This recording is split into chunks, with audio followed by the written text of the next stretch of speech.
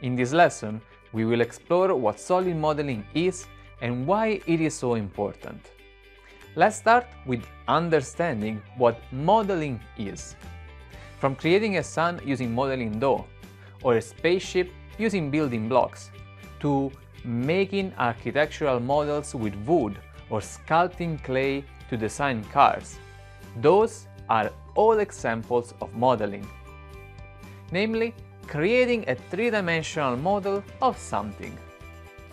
In the last few decades, a new form of modeling has become more and more popular, and that is solid modeling. Simply using our computers, we can take a real object and replicate it in a virtual space.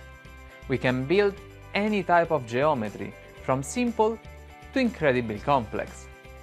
Modern products that already are or are becoming common in our everyday lives, like smartphones, drones, and many other consumer products, are designed using solid modeling.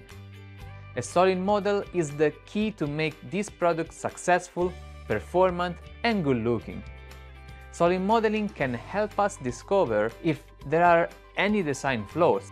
We can easily see the different pieces of a component and how they will fit together.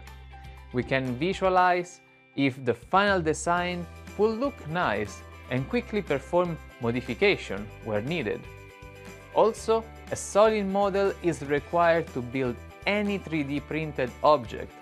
In that case, the solid models must also include the internal structure that will be used to print them. We can also test solid models through engineering simulations to predict how well the design will work in real life, and identify ways to further improve its performance.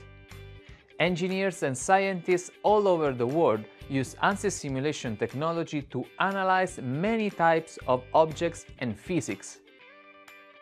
For example, we can study how hot and cold water flow through a faucet and how well they mix to get a uniform temperature before reaching the outlet. We can analyze how a structural component will deform under loads, and then identify the critical points where the object may break and reinforce them. 3D models can be used to predict the aerodynamic performance of different vehicles, such as airplanes or cars. Also, we can analyze thermal loads or components' temperatures. We can study how the cooling system in a PC prevents the CPUs and other components from overheating during operations. Now that we know what solid modeling is and its importance, let's get ready to learn how to create solid models.